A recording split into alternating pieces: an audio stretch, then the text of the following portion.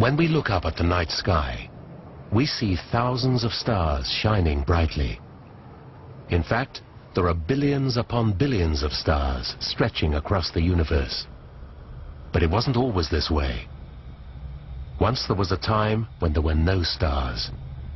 There was nothing to light up the sky. This time of darkness was just after the Big Bang, 14 billion years ago.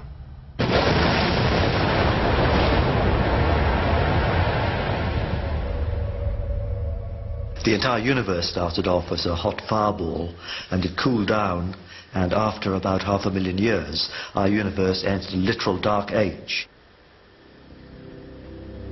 The universe then stayed dark until the first stars formed and lit it up again.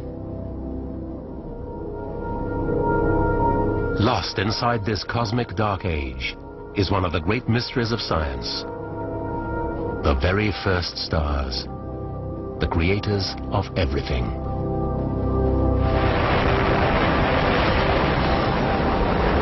Stars are the factories of the universe. Inside their burning cores, all the elements that make up everything we see and touch today are created.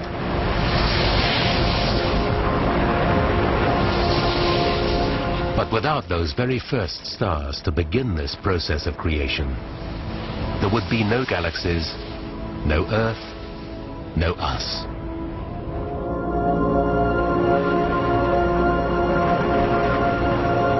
The great puzzle at the heart of this creation story is, if the stars create everything, then how were the very first stars themselves created, all those billions of years ago?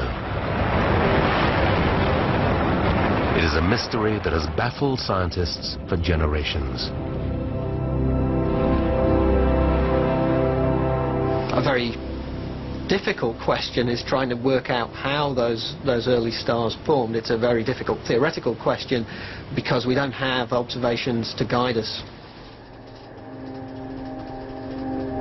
There are no observations because there is not enough light to see back into the cosmic dark age when it all began. And light is what astronomers need to see back in time.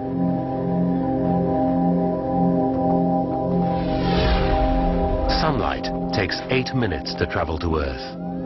When we look up at the sun, we see it as it was 8 minutes ago.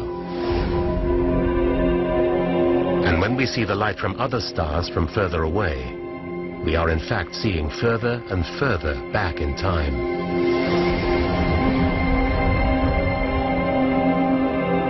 So, when we look at a star from the other side of our galaxy, 100,000 light years away, we're really seeing it as it was when the light left it 100,000 years ago.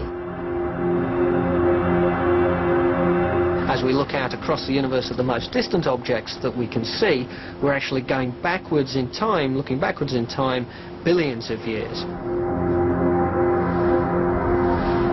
But no matter how hard we look, no one has been able to see back to the cosmic dark age until now. Something has been discovered that may light up the darkness of the early universe and solve the mystery of how the very first stars were made. Something that sends science on a quest that would span the entire universe. Who would have thought that this journey would take us to the edges of the universe, the biggest explosions in nature, black hole birth, star death, just the most exotic phenomena that I've ever seen, and I've been studying explosions all my life. The journey began over half a century ago with a bizarre chain of events at the height of the Cold War. Attention all bases, attention all bases. This is Iron Hand, this is Iron Hand. This is a shock alert. I repeat, this is a shock alert. It was the 1950s, and the world was gripped by fear. The Americans were convinced the Russians were trying to develop nuclear weapons behind their back. And because they thought the communists so devious, they decided that the most likely testing site for these new weapons was not in the oceans, not in the deserts. In fact, not even on Earth itself. The Americans believed the Soviets were testing nuclear bombs on the dark side of the moon. I mean, come on, give me a break type of thing nowadays, the ridiculousness of it.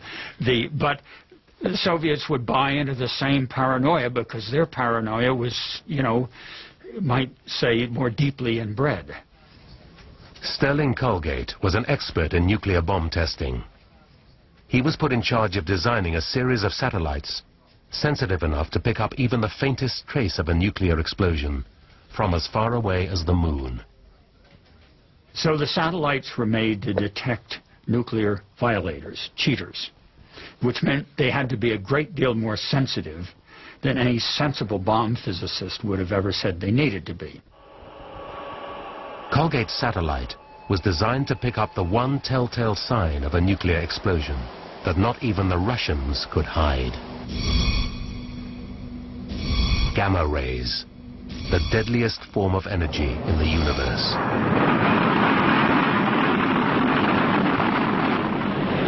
Colgate's satellite was launched amidst great secrecy. But what it would discover would turn out to be far more deadly than a Russian nuclear bomb.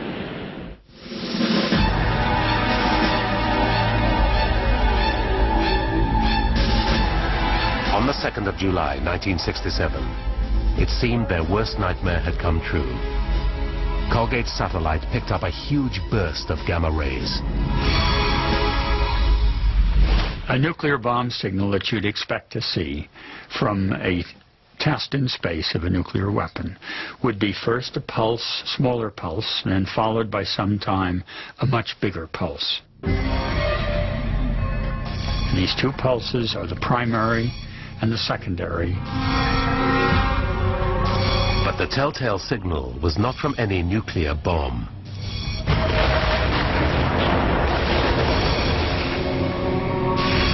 It was from something far, far bigger. Something of incomprehensible size. I was blown away. Totally, completely blown away. My God, what the hell are they seeing out there? And the signals just kept on coming.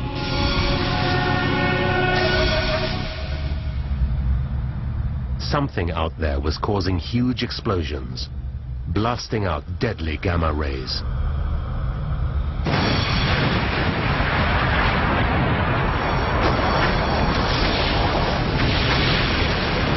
No one really knew quite what to make of it, and there were preposterous ideas bandied around for a while that even these were interstellar Star Wars going on, and we were seeing the phaser blasts that missed their target, or that comets were annihilating with anti-comets, or little black holes were evaporating.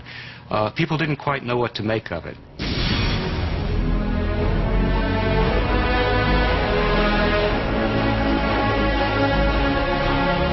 The journey that would one day lead science back into the cosmic dark age had begun.